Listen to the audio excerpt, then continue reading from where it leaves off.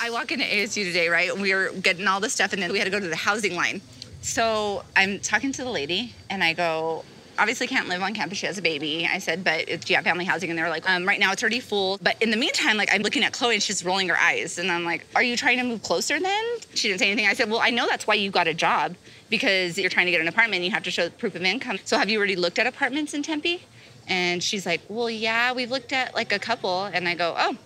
And I'm like, and so you really think you're going to be able to get one without a cosigner? You think I would cosign for you to live with him? Oh, no. I don't hate the kid, and I enjoy Ava. I enjoy Chloe most of the time when she's not lying, but, you know. You just hate the situation. Yes. I think it might be better for them if Chloe moves out for a little bit.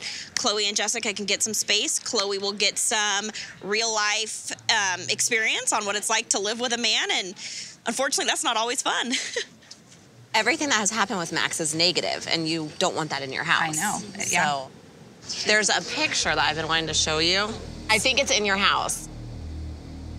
Isn't that your living room? Oh, my God. Like, I'm shaking, Taylor. I'm so mad.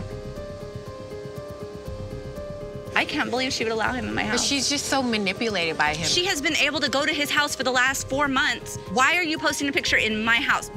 He doesn't care about you guys. That's why. But No respect.